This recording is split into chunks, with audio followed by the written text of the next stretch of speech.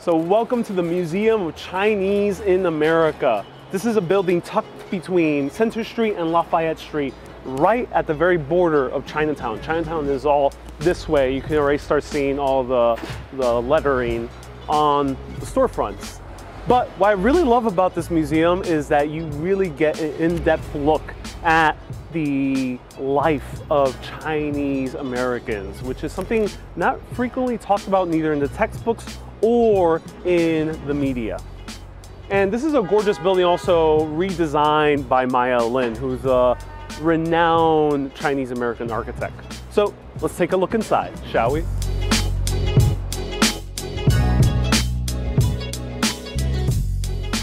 And here we are at the core exhibition where we're going to learn the majority of Chinese American history. I have Andrew Rabata, who is the assistant creator of this museum.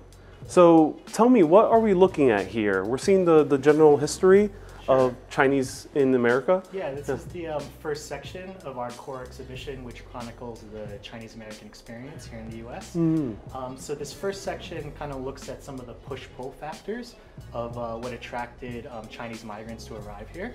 And on this wall, we see representations of what life was like in China, some of the push factors, such as like the over here? Opium War. Yeah, up there. But we also see, a photograph of the Golden Spike, which was the... Which one is that one? It's this one right over here. And can you tell me something about, like, that you noticed right off the bat about this photo? Let's see it. Well, I do know that Chinese worked in the railroads and also African Americans, but I'm not seeing either. Yeah, so in this image, this was the image of like the last spike or the last link within like the train line that was, finally like East and West was united in that sense.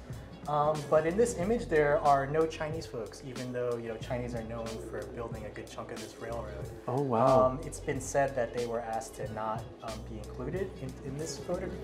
But I think, there is some historical revisionism around that. So, yeah. But I'm not sure, but that's the way we kind of perceive it to be today. I see. That's such a shame to see that work go unrecognized.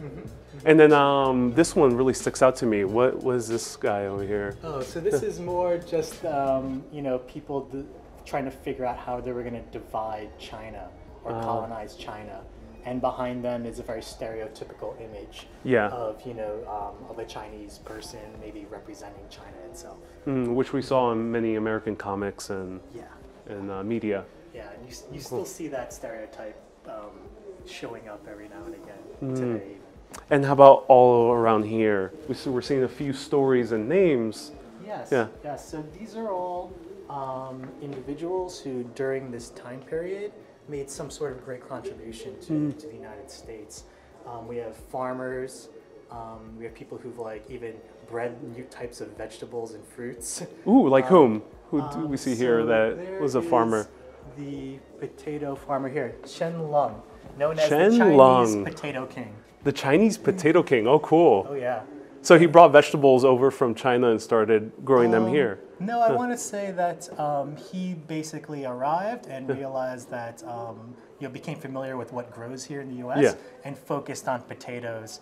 And, here, it even mentions that because of the alien land laws in the 1920s, he was actually forced to sell his land. Oh, wow. Because that was during the exclusion era, which began in 1882, which was, you could say, the Chinese Exclusion Act was the first legislation enacted that targeted a specific race or nationality. Okay, so we're going to get to that little piece of fact to the next room. Let's head over here. So Andrew, you were talking about the Chinese Exclusion Act. What was that? So the Chinese Exclusion Act was legislation that focused on Chinese as a group of immigrants who were arriving here. And basically, which we're seeing them persecuted here. Oh yeah. So that's some of the anti-Chinese sort of propaganda that was coming up at the time. But the Chinese Exclusion Act, even though it's called exclusion, that's not completely true. Because the U.S. didn't want to sever economic ties with China. The U.S. was in limited numbers, was allowing merchants, students, and scholars to enter into this country so they can study and just to maintain an open relationship in that sense with China. But we wanted to limit the number of like actual workers and other immigrants. Because we were still getting goods from China at that time. Yes. And this is one of the posters that really ignited the Exclusion Act here in America. Yes. So, at the time, there was a lot of organizing, particularly on the West Coast, where, after the California gold rush, after those gold deposits kind of dried up, and as like people continued to kind of migrate to the Northwest and a little bit eastward to places like Idaho and Oregon, more and more anti-Chinese propaganda or broadsides and other kind of ephemera was being created and circulated. Oh, wow. And so it reads Chinese, no, no, no, and they're setting up a meeting in order to talk about the Chinese question. So there was a lot of organizing around Chinese who, were also often cheaper labor, which is why a lot of these sort of non-Chinese groups were also kind of like protesting about that. Oh, cool. Okay. All right. Now here, there's a chair.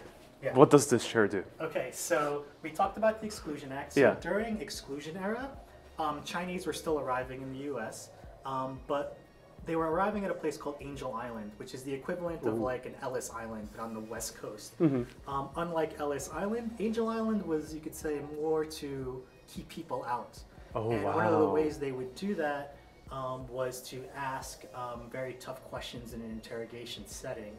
And so when you sit in this chair, I'm going to do it. Hear questions that are intended to stump the person immigrating here, to have them kind of prove the sort of validity or truth of their immigration sort of paperwork and applications.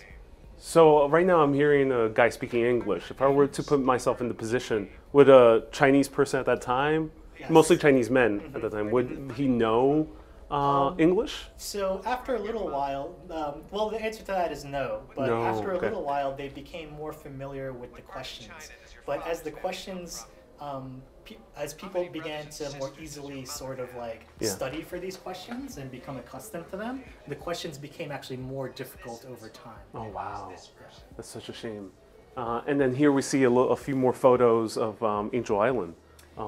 So this gives you an idea of what the facility looked like, but also this section calls attention to a certain phenomenon that was happening during the Exclusion era, which is called the paper sons phenomenon, which also contributed to the increased sort of difficulty of questioning that was happening during the interrogations. What we mean by paper sons is that since you can only get a limited number of people into this country from China, a lot of people were sending their sons, their sons or the men. But what also happened that kind of led to this was after a earthquake in San Francisco in the early 20th century, a lot of one of the buildings that held all the records for the Chinese immigrants burned down. So this also gave an opportunity to, in some ways falsify people's identities to get them to this country. But that's not to say that, there was a flood of Chinese, it was just more so they noticed that people were sending a lot of their sons here. And that caused the Chinese to really make their communities a lot stronger. I think for a lot of the Chinese communities, particularly in the West Coast, there was such anti-Chinese sentiment at the time that they were kind of forced into their own neighborhoods, for their own safety. And then later on, we see as like Chinese remained, they tried to figure out different ways of making a living. And that's what some of these other sections address. Okay, let's go to them right now. All right, so Andrew, you were talking about how Chinese American culture started doing different jobs in order not to compete with the Irishmen of America. What were they? Initially, like hand laundries became very popular. That was often seen as women's work, but since it was mainly men here and there was a need for that, particularly on the West Coast, where these sort of mining towns were, they took that on as, a service kind of industry. And, other than that, I would say one of the things we're most known for are opening Chinese restaurants. Ooh, which we see right over here. And, all the menus. And that has also a lot to do with exclusion laws, actually. I mentioned earlier that merchants were allowed to immigrate here. Oh. And with Chinese restaurants, often you have multiple owners. So that actually provided an entry point for many Chinese to come into this country as business owners, even though there were groups of business owners that owned each restaurant. And because, you know... Let's actually point out something specific here. So we're seeing here a menu, and we're seeing plates like chow mein, lo mein, chop suey. Yeah. And those started in San Francisco originally. Things they were creating to sort of satisfy local tastes and flavors. But also you'll notice here to the right of these menus, there are a number of postcards because so cool. Chinese realized, you know, that we needed to attract people to come eat at our restaurants, and that so a lot of these sort of things that seem so stereotypical, to a certain degree at this time, we were playing them up in order to get people to come and be interested in sort of like being in this Chinese sort of space. And even the architecture. Oh yeah. And so colorful buildings. So a lot of these raised eaves and you know, these elements that scream Chinatown, they weren't necessarily created by architects back then. Often they were artisans who came in and actually created these things. So until like, you know, I'd say pretty recently, just within the past few decades, there have been artisans who come in and create these forms to kind of give these kind of Chinese accents to the neighborhood. That's so cool. And then over here we see a little bit more when they were selling canned goods for Chinese food. That's interesting. Yeah, so now we see Chinese food entering the domestic space, entering the home. But what's funny about La Choy is, I believe it says it in the label that it was actually started by a Korean person. Oh, cool. So, you know, again, like... Just like the fortune cookie started by the Japanese. Yeah, exactly. Wow. So we see somebody who sees a market for something and sort of takes advantage and actually provides a pretty solid living for them and many others. Interesting. And then one thing that really sticks out to me here is the posters of Fu Manchu and all these other Chinese villains at the time. So these were very strong stereotypes. Yes, yes. And often, you know, these are a really strong example of yellowface. So this is not a Chinese American actor. That's right. Yeah. So, you know, this is Christopher Lee. There we go. Yeah. So unlike the Chinese restaurants where we kind of played up certain stereotypical aspects of what we think people expect of Chinese, in this case we see Hollywood sort of fabricating or creating different kinds of stereotypes, you know, but also very like binary in terms of like, you know, here we have the evil kind of scientist, but then we also have Charlie Chan, this kind of like honorable, you know, logical like detective. Detective, yeah. Say. Who's willing to go into the seedy underground of what was Chinatown perceived back then. That's right. That's right. All right, now let's go a little bit further into the future and see how Chinese American culture developed. So America's not short on very famous Chinese Americans, like namely, for example, Ang Lee, director. Who are the other highlights here? For me, one of the highlights who is well known in the theater world, and as a recent addition to this wall, is Ming Cho Lee. Ming Cho Lee, okay. So we actually had a retrospective exhibition of his a couple of years ago where we exhibited all of his theater set designs. And he became known for having an avant-garde style, so very much a trailblazer in that sort of sphere. Well, that's cool. And then a few other highlights is Maya Lin, who made the interiors of this space. Beautiful. Yo-Yo Ma, world-renowned cellist. And Bruce Lee, world-renowned actor. And also philosopher. Yeah. I'm personally subscribed to his philosophy. And here, what are we looking at here, at this area? So just this past year, what we did was we updated this part of the exhibition. So the exhibition used to end in that area in 1979. We added a section that looked at the 1980s and some of the sort of like the labor movement with the garment workers, you know, marching on Mott Street. Oh yeah, wow. As well as what some people consider the height of the Asian American movement, which happened after the murder of Vincent Chin, where there was more of a pan-Asian kind of identity forming. and people from all communities nationally coming together and organizing on his behalf. I see. And then here we see the modern Chinatowns of Sunset Park, Monterey Park. So this section kind of looks at two case studies, two different ways that neighborhoods develop. For example, Monterey Park on the West Coast a Taiwanese real estate developer actually began the development of Monterey Park and attracted people from Taiwan and Hong Kong to move there. So we see this other more like appeal to more affluent individuals to get them to move to the US and to live in a suburban setting. So we often think of Chinatowns forming always beginning in a Chinatown, right? In an urban setting. Out of necessity. In this case, we have a suburban example, what they call America's first ethnoburb. Interesting, fascinating. And the other case study is more local in New York Sunset Park, which is in Brooklyn. We looked at this model more as what happens when an immigrant group revitalizes an urban area that's been more or less desolate for a long time. And also looking at this. And they came here before really gentrification took hold in Sunset Park. Oh yes. Yeah. Oh definitely. Yeah. We saw the Fujianese beginning to move into that neighborhood in the mid-1980s. Wow. Okay. And before then, there were some Cantonese folks moving in because they were getting priced out of Chinatown as well. So even that process of gentrification, to a certain degree, began like long before where the debates right now. Yeah. And I guess the other thing to maybe add about this is if you visit and look at this shot, this is 8th Avenue in Brooklyn. Yeah. I see it. Yeah. So it's very it's hustling, it's bustling. Every storefront has a business. But in 1980, right before Chinese started moving into the neighborhood, 90% of those storefronts were vacant. I remember that as a child growing up in New York City. Seeing Sunset Park as like one of the worst areas in New York City. No. It's just another great example of revitalization, but also of dispersion within an area. Yeah. So, to a large degree, people were being priced out of Chinatown, but to another, they wanted more space.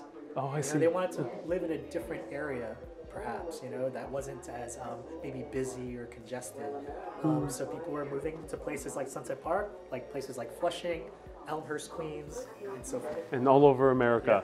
And now let's look at the Fold, which is the special exhibition right now, and learn about the more modern Chinese immigrants. So Andrew, what are we looking at here?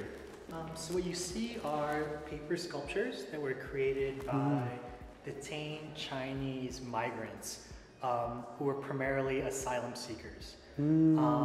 So they were detained between 1993 and 1997, but that wasn't the first part of what ended up being quite a traumatic journey. Yeah. The ship that they rode was called the Golden Venture, which also ended up being almost like a moniker for the group, Golden Venture passengers, Golden Venture refugees. And you can see in the artwork they even identify like that as well. But this ship, this one that you see right here. Oh, this is the Golden Venture. Wow. Each passenger, and there were 286, paid $30,000 ahead, or promised $30,000. Maybe they made a down payment to get on, and then they would pay their debt off through what would more or less be indentured servitude once they arrive in the U.S. as undocumented immigrants. But basically refugees. They're basically refugees, yes, and most people would describe them as such.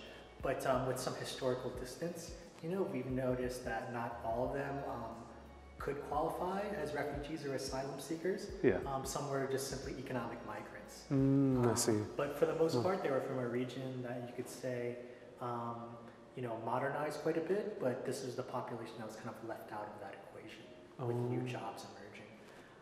So they came in this ship all the way to where in New York City? So the ship sailed from Bangkok. So these individuals were primarily from Fujian province, China, had to somehow make it down to Bangkok, where they got on the ship, and then over 3 months, they had a stop in Kenya where they picked up more passengers and then went around the Cape of Good Hope and ended up running around here in Queens, not that far from the Statue of Liberty in Rockaway Beach. Quite a journey. That's quite a journey. Yeah. You know, upon arriving, you know, they ran aground because there was a mutiny on board with the crew, and some of them began jumping in the water to try to reach shore. 10 people passed away. Some drowned, some went into cardiac arrest because of the cold water, and they were so emaciated because they only subsisted on a bowl of rice a day, is what I've been told. In really so tight, sad. terrible conditions in the hull of that ship. Oh, that's so sad. And the ones that survived end up making this. Yeah, so some of them, yeah. So of the 286, you know, about 100 were deported or voluntarily went back to China after being apprehended. And then 100 were sent, the majority of whoever was left, was sent to York County, Pennsylvania, which is a prison in central Pennsylvania that also has an immigration detention wing. 100 were sent there, and those are the individuals, all men, who created all the sculptures in this room. Wow, especially this one. This is one of the most breathtaking ones. This one actually has an internal staircase. Wow. So, you know, equally as impressive as the other pagoda. This you can really tell there is something different about what you would, you know, maybe like a different, you know, often we think of undocumented people as arriving here with not that many skills. Yeah. That is very much not the truth. And that's what you see in a lot of these sculptures, particularly this one, because most of these sculptures that you see with folded units were collectively created. I see. So they were created by, some people were less artistically inclined, and so they would focus on folding or rolling. But there were a handful of creatives on board the ship. One person was actually a theater set designer. So he designed this? That is fascinating. Some individuals were very much design oriented. Yeah. There's also a landscape architect. With the gardens in the back. Yes, you can just tell by like how beautiful the gardens are planned. You almost feel like you could walk through this piece. And sometimes I dream of walking through it. But there's also a lot of other symbolisms. You know, most of these sculptures, I would say, have this hybridity to them where they're often Chinese forms with like American content. This one in particular has a American flag on top and an acknowledgement of the sort of religious affiliations of the group that was helping them while they were being detained.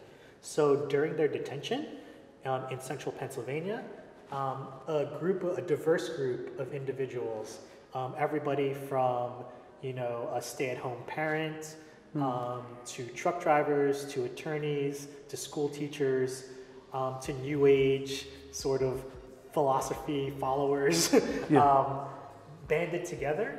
Folks you would never be in the same room together, banded together to help these individuals. And that's why these sculptures are actually able to circulate, because they learned that the men were creating these small sculptures of folded paper, and then they started to encourage them to create more so that they can take them out of the prison and sell them at fundraisers, put them on exhibition, and raise awareness of their story. And that's good. That's beautiful. Oh, wow. What is this? So this is our general store. So it's intended to look more or less like a recreation, although, you know, there are some photos of different general stores from the era, as well as some sort of like ephemera and artifacts from those general stores that were donated or lent to the museum. So those were one of the businesses alongside food and dry cleaning. And what's really important about the general store is that you didn't just go to them to buy imported goods or like ingredients. You'd go there, you'd use them as your local post office to send letters back to China. Maybe you're sending money back to your family. You would use them sometimes as a travel agency, which you'll notice from here. Sometimes they were almost like banks, which is why we have the abacus here to kind of illustrate that history. Which was used for accounting purposes? And, you know, and I see a Chinese copy of How to Win Friends and Influence People. Oh, yes. That is cool. A book that was written by Dale Carnegie, so I assume Chinese business entrepreneurs were moving ahead at that time. Oh, yeah. And, you know, you'd also buy medicines. Which we see like depicted here. Yeah, canned goods, and even this entire cabinet here that goes from floor to ceiling, I want to say was donated to us and repurposed from an existing cabinet from an old general store. Oh, I see. So I want to say it was the Marcella Deers family, who's a big supporter of the museum. Her family owned a general store, and that's where this cabinetry came from. Oh, beautiful, and lots of gorgeous ceramics. Wow. Oh, wow. Okay, there's a lot here to see in this room. But I know that in Chinatowns all around America, there was always a Chinatown opera house. So this is something that was used in those opera houses, right? Yeah. So this is a Cantonese opera costume. You know, a lot of the early immigrants from China were from southern China, from a lot of them of Cantonese descent. Oh, I see. And they would have these opera sort of events, that were very familial. Yeah, they were an important social space. You know, people can gather, see each other, but also through the performance, learn a bit about current events in China going on at the time. And it was the equivalent of kind of an American baseball game for a lot of people. That's so cool. And then also all candlelit. Yes, and they use these tiny little mirrors. Yeah, so throughout this costume, you'll notice these little mirrors. They add to the drama, but also, give you a little bit more reflectivity and light in space. Wow. So and cool. you can also tell that from the side that it's reversible. It's reversible. So, it's like easy this really costume change. Very intricate costume that's two-sided. And speaking of theatrics, boom, we have a huge lion's head here. Yes. What is this guy? So this is donated to us from one of the lion dance groups here in Chinatown. And Lunar New Year is coming up soon. So you'll see a lot more. What day is that? I want to say it's in January. January. So cool. you'll see a lot more of that around Chinatown. Maybe at Chinese restaurants as well, a group of young men dancing inside of it. That's awesome. And often people will throw money into its mouth, and that money will be donated to the group that's leading these dances to help sustain them. Various associations in the Chinatowns. Yes. That's really cool. So if you're here around January, be sure to check out the Chinese we'll have a full Lunar month New Year of programming here at the museum. Oh, that's cool. January and February. So that's amazing. Stop by. And here's a gorgeous painting. To me, it looks like something from the Song Dynasty. Yeah. So this is a painting by Tyrus Wong, Okay. who, is responsible for creating the visual aesthetic of Bambi. Ooh, So the Walt Bambi, Disney film. Yes. Oh, It's a wow. very American film. Actually, has a Chinese Interesting. aesthetic. Yeah. And this particular painting was created during a time when he was recently out of art school and actually became part of an Asian American kind of art collective. And this whole section, or just around us, with Lunar New Year and the Cantonese Opera, and the associations adjacent to that, it's all about community building and how we Chinese people came together to build community. That's amazing. Andrew, thank you so much Yeah, no for problem. showing me around. Yeah, no.